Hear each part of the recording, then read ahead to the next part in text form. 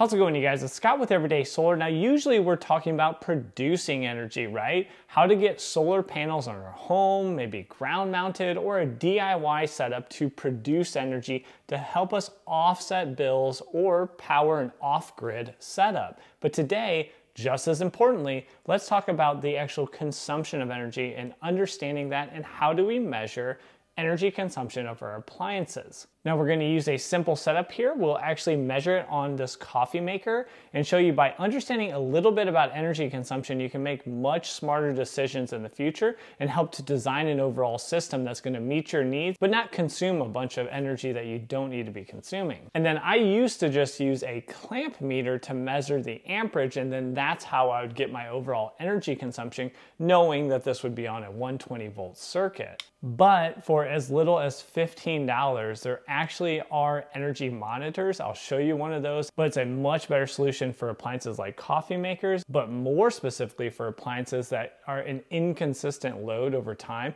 You can measure those for multiple days and then really get an understanding on overall energy consumption. So let's jump into it. So like I had mentioned, in the past, I would actually use a splitter here. This splits out the hot and neutral side.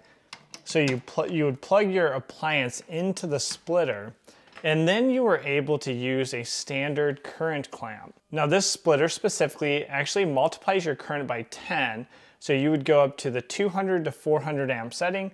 You would clamp that around the hot side. Then I would measure the amperage while running the appliance. But here we're not accumulating anything. I would have to monitor the fluctuations myself and kind of make an estimate. So that is definitely not the best option, especially if you need to do a multi-hour or multi-day test. So the much better option are these inexpensive energy watt meters you can get off Amazon.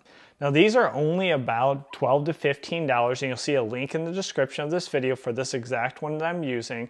And all you have to do is plug it in and then plug your appliance in the front side. So let's run a quick test, but first I am going to reset this meter.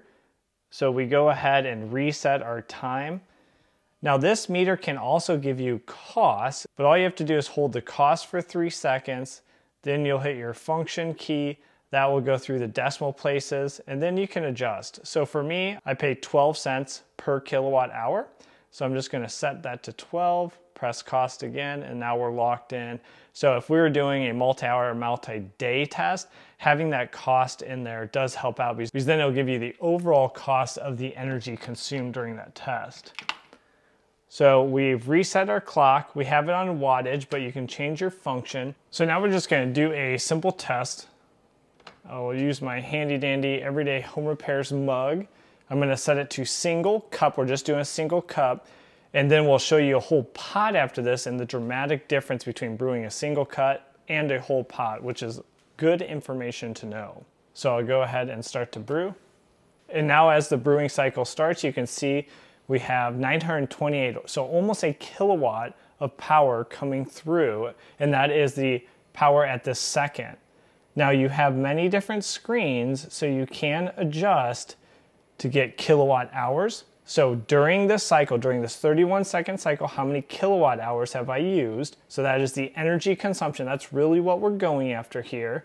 But you also look at voltage, what hertz it is, how many amps are we pulling, what is the low wattage, what is the high wattage of this test, what is that cost that we set it to, which is 12 cents per kilowatt hour, and then we're back to wattage. So I like to set this to kilowatt hours. That is really what I'm looking at here, is how much are we consuming in terms of energy. So I'll go ahead and speed through this, and we'll see how much energy do we consume while brewing the single cup of coffee.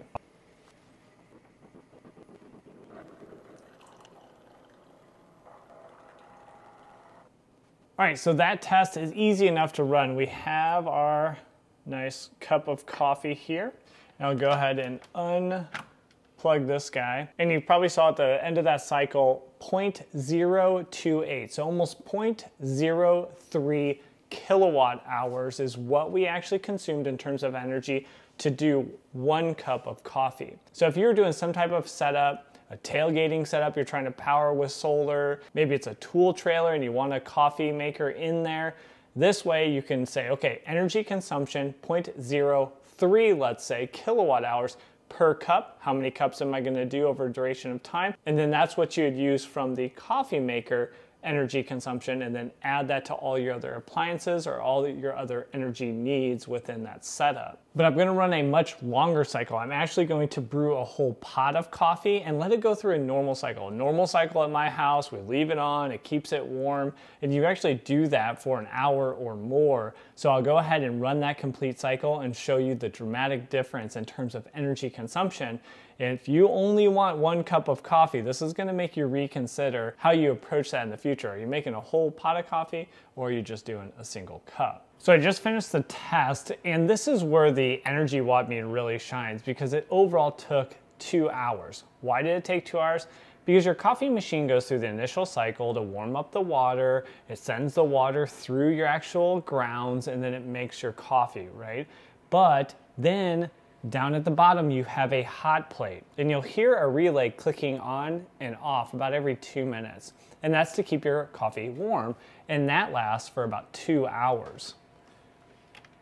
So if we now look at our energy watt meter, the total energy consumption was 0.273. Now remember, before we did a single cup or mug of coffee, it was 0.03. So now we're about 9 times that. We made 5 times as much coffee, but the energy consumption because of the hot plate was 9 times that. So with a simple, very inexpensive energy meter, you can start to better understand your appliances and make smart decisions when you're designing your whole solar power system. Specifically for coffee, now you know a single cup, because it does not have a hot plate, it's not going to continue to warm that, is a more efficient way. But don't forget also, there are some coffee makers like this that you can get a whole carafe, but it's actually a thermal carafe. So it's going to hold that heat, and it's not going to have to continually warm it with a hot plate. So that is also a little bit more efficient option for you. So now you kind of go over your different appliances. You can do this to your refrigerator, pretty much any 120 volt appliance that you have access to the cord. You can go through and have a better understanding of the actual energy consumption of that appliance. Now, if you want to go a step further, I'm going to be installing this Emporia 16 circuits, so I can actually track 16 individual circuits at my electrical panel. I'll be installing this at my house, and if you want to see how that installation goes and how you can monitor on a continual basis all those different circuits, check out this video right here. I'll walk you through the full installation. So thanks for joining me on this video, and we'll catch you on that next one. Take care.